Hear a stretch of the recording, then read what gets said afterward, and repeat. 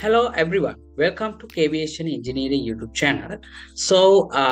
Today I'm going to teach you about ATA chapter 23 electrical system. General lesson 3.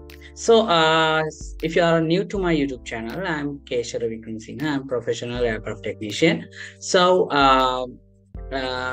If you still not subscribe my YouTube channel, Aviation Engineering, just subscribe my YouTube channel, and also please share these videos with your friends, relatives, and anyone who like to learn about aircraft maintenance. This is the third lesson. If you missed the previous lesson number 1 and lesson number 2 regarding AT chapter 23 electrical system, you can just watch these lessons, and I have a playlist regarding electrical system.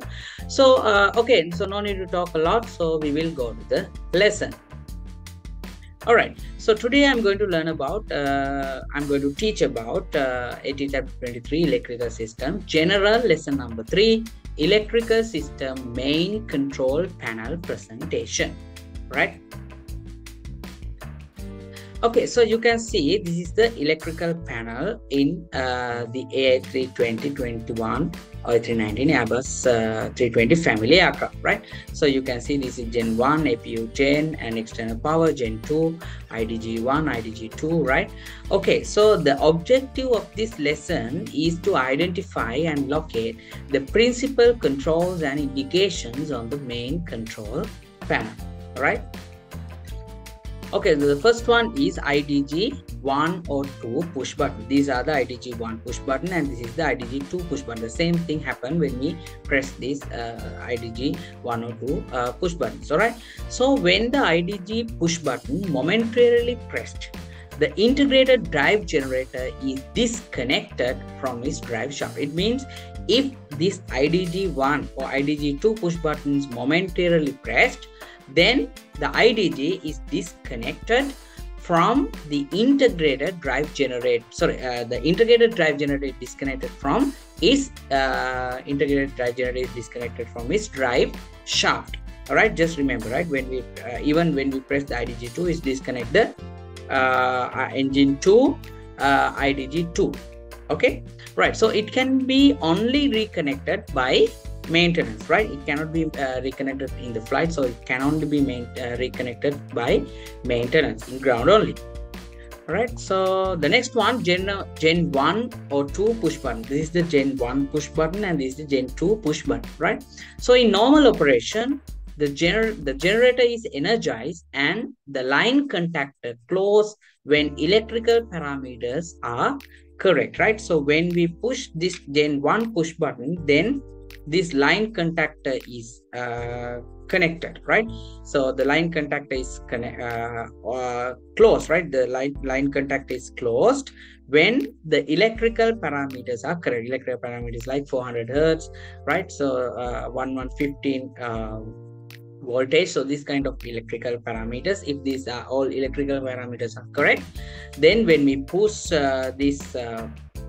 this Gen 1 push button, then the line contactor close, and then it start to energize the aircraft. Right? So when off is de-energized and line contactor opens. When we off this push button, then the line contactor is open and then de-energize the aircraft electrical system. Right? The same thing happened for a Gen 2 also. Alright, next one is APU Gen push button. This is the APU Gen push button. So in the normal operation, the APU Gen is energized under the line contactor closes if the electrical parameters are correct and if the APU generator has a priority. Okay, if the Gen 1 push if APU Gen is pressed, then the line contactor is closed, and then the aircraft electrical circuit will be energized, and also then the APU generator has the priority. Okay, so when off the APU generator is de-energized under the line contactor open. It means when we off this one, then the line contactor is open and then de-energize the aircraft electrical system. And next one, external power push button. This is the external power push button. When on the external power connects to the electrical network, if the electrical parameters are correct and it has priority. Okay, just remember. And then the bus tie push button. This is the bus tie conductor push button. So when set to auto, when the bus tie contactor is set to auto, the tie contactor is open or closed. The tie contactors are open or closed. Accordingly, open or close automatically according to the priority to maintain the power supply to the AC bus 1 and AC bus 2, right? So when we off this one, the bus tie contactors are open, right? Then the bus tie contactors are open. When we off this one, this will be open. When in auto position, these contactors are open or closed automatically according to the priority to maintain the power supply to the AC bus 1 or AC bus 2. All right. Okay, next one is AC essential feed push button. This is the AC essential feed push button. So in normal operation, the AC essential bus is supplied by AC bus 1. Remember, in normal operation, AC essential bus is supplied through AC bus 1. Okay, when set to alternate, AC essential bus is supplied from AC bus 2. It means when we push this AC essential feed push button, the alternate mode, then the AC essential bus is supplied from AC bus 2. All right, just remember. And then the battery 1 or 2 push button. These are the battery 1 or 2 push buttons. In normal operation, the battery charge limiter automatically control the connection and disconnection of the battery to the DC battery bus. Okay, remember, in normal operation, the battery charge limiter automatically controls the connection and disconnection of the battery to the DC battery bus. Okay, so when it's off, the battery is disconnected. When we off this one, then the battery is disconnection, right? So this in here you can see the battery voltage. And then the maintenance bus on switch. This is the maintenance bus on switch. So when the maintenance bus switch is on, when maintenance bus switch is on and with only the external power available, right? When the maintenance bus switch is on and only the external power is available, light available, green avail light on. Okay, here is the green avail light. Okay, green avail light is on.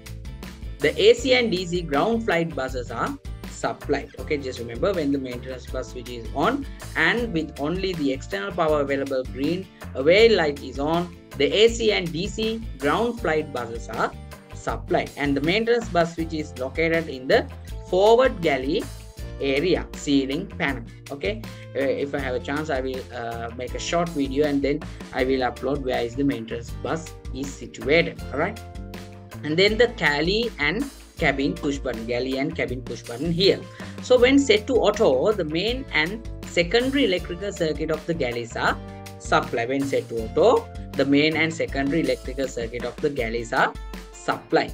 The main electrical circuits automatically, right? The main electrical circuits automatically shed when only one generator. Remember, on ground, all galleys are available on APU or external power. When set to off, main and secondary electrical circuit of the galleys are shed, right? 2 AC and 2 DC sheddable buses for cabin system are also affected by the switch position. All right. Okay, so that is the end of this lesson. Thank you for participating in this lesson. This is very short lesson. So the next lesson, you will going to learn about the circuit breaker panel, location and ECAM page presentations regarding AT chapter 23 electrical circuit. All right, so stick with my channel Kwiation Engineering. So if you still not subscribed my YouTube channel, just subscribe and also share this video and also the previous videos with your friends, relatives, and if someone who want to become aircraft technician or aircraft mechanic or aircraft engineer. So and also just follow my Facebook page Kwiation Engineering. So again, thank you for participating in this lesson, and then we will meet on next lesson. Have a good day for all of you.